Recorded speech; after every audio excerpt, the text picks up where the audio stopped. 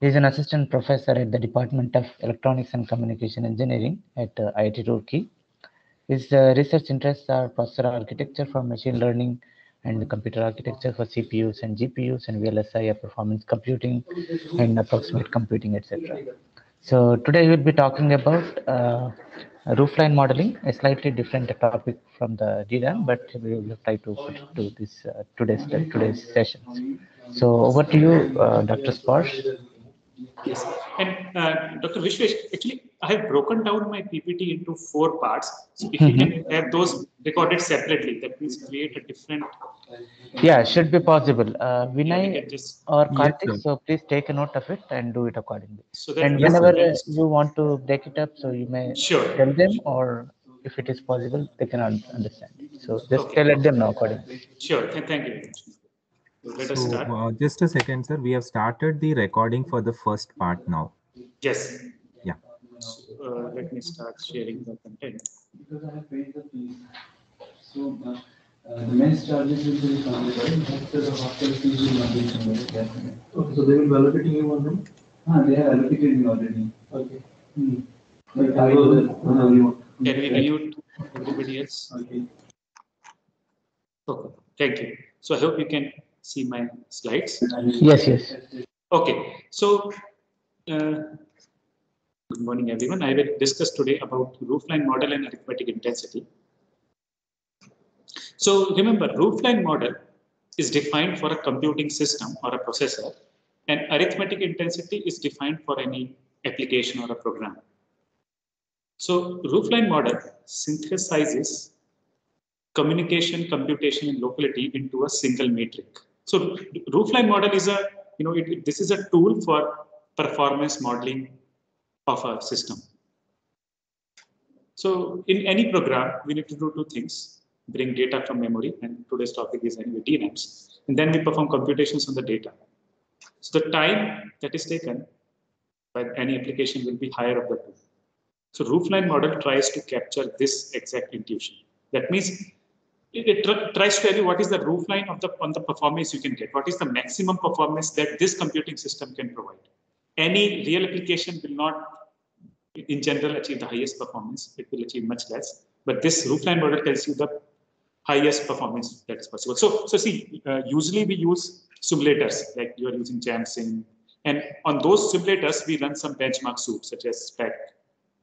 So when you run those benchmark suits on your simulator, you are getting the estimate of the actual performance, right? That only that particular application will get. So there, you find out the performance of only that particular application. Whereas roofline model tells you the peak, right?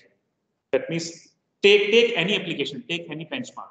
What is the maximum performance that benchmark or application can get on this computing system? So both are important, both are complementary. You also need benchmarks to find out what is the exact performance that this application will get, and you also need to get a typical idea that, okay, I don't want myself to be biased with one benchmark suit or other benchmark suit. I want to get an idea of what is the maximum capacity of performance that this computing system can provide. So for that, we will use the roofline model. So now you will read many papers and they all use this roofline model. So attainable performance is the minimum, because we are all talking about bottleneck. Even if one factor becomes a bottleneck, you can't go past that. That's why it is a minimum of flops per second of that computing system. That means, see, any computing system will have some hardware. It will have some adders or multiplier, and that will decide what is the maximum performance you can get. Right? Plus, plus is not the right word, but minimum of this flops per second, right? And AI into bandwidth. Here AI is not artificial intelligence. Here AI is arithmetic intensity, and bandwidth is the memory bandwidth. I will define arithmetic intensity very soon. So now let us define arithmetic intensity. This is for an application. So AI for an application is how many computation it performs, and divided by how many bytes of data it fetches from the memory. So it's a very simple linear relationship, right? We are all used to our timing simulations, where we study at each second how much data is it fetching, how many X's are there, 12 from cache into cache or DRAM. But here we are talking about the whole program, right? For the duration of the whole program, what is roughly, of course, we will have caches also into the system, but this is the first cut where we assume there are no caches. Then you can, in the second step, you can bring in the cache and you can revise this model to make it more accurate. But at the first step, we are assuming there are no caches. So all the data you need are, you're getting it from main memory. So how much data you're getting from memory, and here is how much computations you're doing. So that means total number of floating point operations and total number of DRAM bytes. So let us take a very simple example. Consider multiplication of two n cross n matrices. So the number of computations is order of n cube. Everyone knows about it. And because these are n cross n matrices, so amount of bytes fetched is order of n square. So if you use this computation divided by the data fetch, you will see that the AI of this matrix multiplication will be order of n. Right? So this is how a roofline model looks like. On both axes, we have logarithmic scale. Okay, on both axes, we have logarithmic scale. Y-axis is the maximum performance you can attain, attainable performance measured as gigaflops per second. Here, DP is the double precision. And x-axis is the AI of that application. Okay, so here, so what exactly is this? Now I'll give more insights into how we get this. So here, suppose we try to draw this. This is the peak flop that a computing system can provide, right? If you have, suppose, only 4 adders and 4 multipliers, and assume you can use all the 4 adders and 4 multipliers in single cycle, then you can only do 8 floating point operations in a single cycle.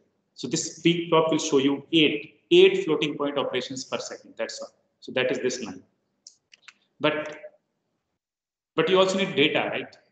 For doing those 8 operations, you need certain operands that you will fetch from the main memory. So here you need this, you will access data from DRAM. So now we have already told that the performance is the minimum of these two curves. What is the minimum of these two curves? This, right?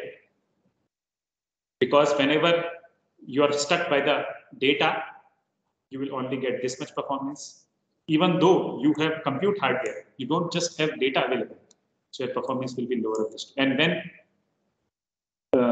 when you come here at this point, even though you can get data very, very fast, but you don't have any adder or multiplier to do the computation. So this will be your peak, right? So this is the roofline model. That's what's called the roofline model.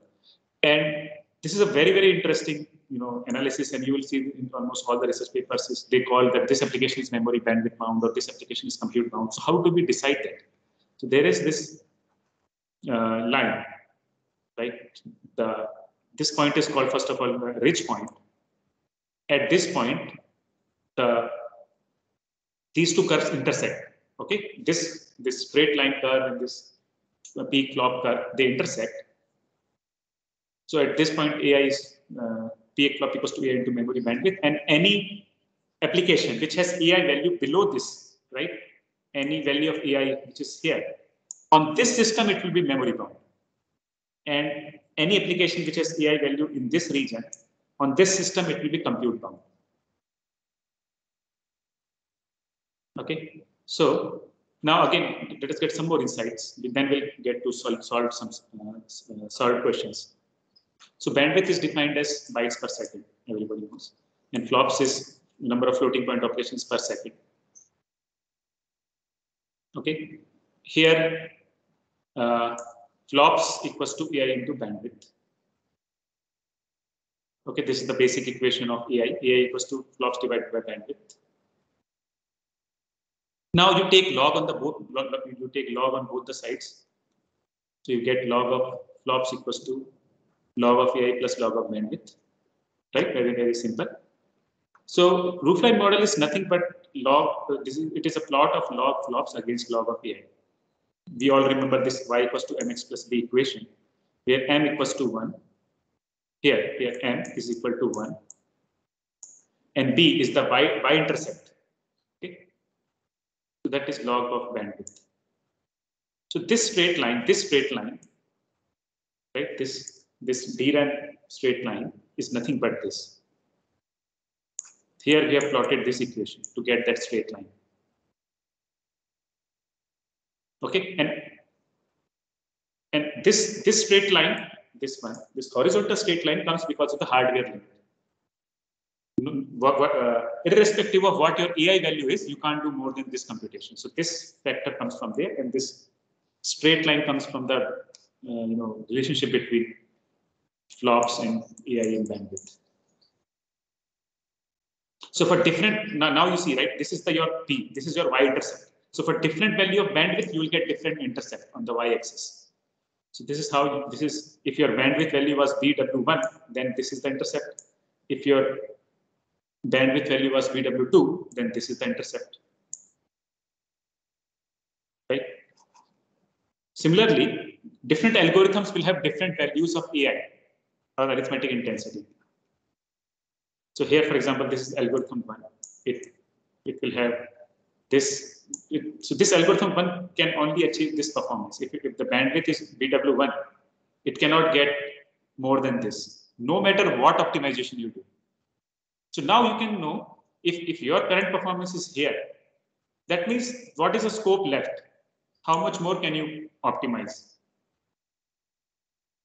Similarly, algorithm 2.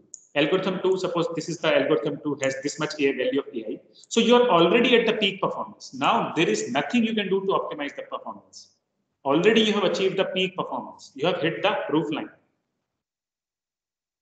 Okay, so that's why this Roofline model is very powerful to find out how much we have already optimized and how much is there on the table. Now let us take some examples which will give you more insights. So consider a Roofline model whose rich point has x and y coordinates as 7.11 and 204.8. Find the performance for AI, a certain value of AI. That means, suppose we take some point AI, probably it is here, right? Because this AI is less than 7.11, so it will be somewhere here. Also tell whether we are in a bandwidth bound region or a compute bound region.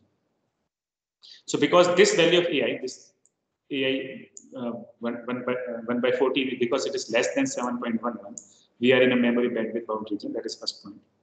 So that means, first of all, let us find out what is the memory system bandwidth. That means memory bandwidth in this system.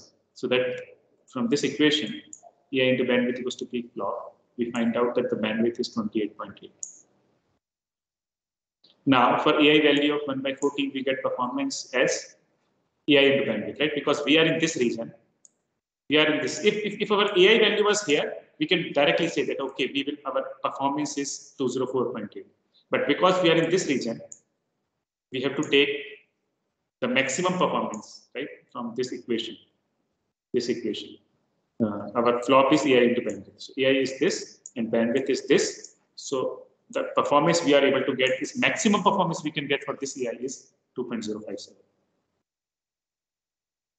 Okay, so now you can see our best performance that this computing system can provide us is 204. But currently we are only achieving 2 gigaflops per second. That means only 1% of the performance we are able to achieve. How much gross underutilization we are doing. And as if you can somehow improve that value of AI for this computing, for this application, okay, with increasing value of AI, your performance will be improved till we reach the peak performance of the processor.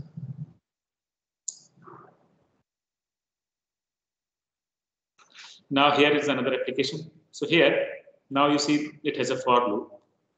In each for loop, we are doing 2 floating point operations. One is this plus, another is this multiplication. Now assume that, see this alpha variable, we will assume it resides in the register itself. For this alpha variable, we don't have to access the memory. Now we assume that for variables z, x, and y, they are array. They will be stored in the memory. We assume they are double precision. That means they are 8 byte variables. So in each iteration, we will transfer 24 bytes of data because we will read x and y, and we will write z back to the memory. So total amount of data transferred is 24 bytes. So what is the AI value? 2. Number of computation is 2. and amount of data fetched is 24 bytes. So 2 divided by 24 bytes. So this is our AI value. So it resides somewhere here.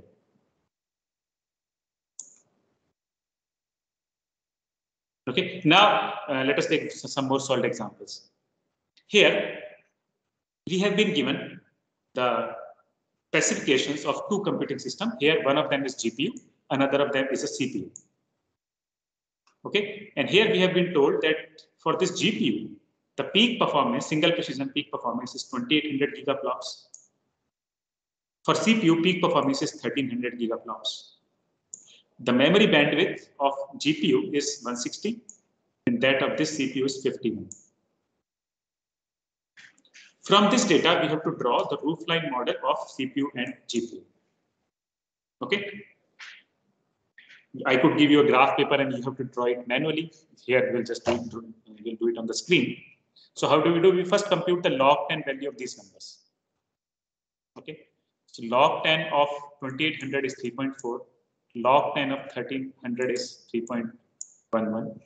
Log 10 of 160 is 2.2. Log 10 of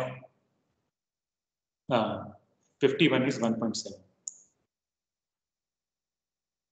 Okay, so from this you can see that for the CPU, this is y-intercept, right? This y-intercept is log of bandwidth. So log of bandwidth is 2.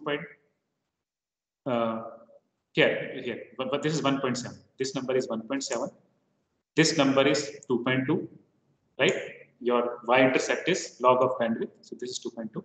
And this, the peak performance that GPU can provide you is 2800 gigaflops. So on the log axis, this is just 3.4. So this number is 3.4 and this number is 3.11. So now we have also drawn the roofline model. Or if I had given you this roofline model, you could have easily found out the value of peak performance and bandwidth. And one more thing is you can now easily compare CPU and GPU with this visually. Okay, so next example. So nowadays, CNNs are becoming very popular, and AlexNet is probably the most popular CNN. So here, AlexNet has 5 convolution layers and 3 FC layers. Now, in different layers of convolution, these are the number of parameters. So these are also called weights. And this is the number of computation that convolution layers perform. Each of the convolution layer performs. Similarly, here, these are the number of weights in the FC layer. These are the number of weights in convolution. These are the number of computations in the FC layer. This is the overall number of parameters. This is the overall number of computations. And this is just the contribution of convolution layers and FC layers. So from this, I'm sure you can very easily compute the AI value of each layer. Okay, so assume that each weight is just 4 bytes. That means single precision weight. So you can compute the AI value of each of the convolution layers and each of the FC layers. This is the overall AI value. This is the AI value of convolution layers and FC layers. So one point you can see is that AI varies greatly across the layers. If you want to design, suppose, an accelerator for this AlexNet, you will have to take this point. Because here you can see that for FC layers, AI value is very, very low. That means they will need a different kind of accelerator. Whereas convolution layers, they will need a different kind of accelerator. Okay, and you can see their typical characteristics. So FC layers have very low AI. That means they are bandwidth bound. Here we really need a very, very high memory bandwidth. And here they are compute bound. So here bandwidth is not a problem. Let us try to increase the number of adders or multipliers in the system.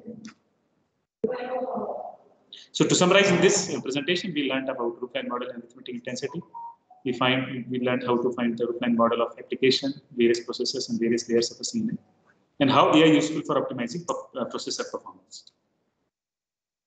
These are some material for further study. So can you please stop the PPT? Sorry, stop the recording. We'll have the next video now.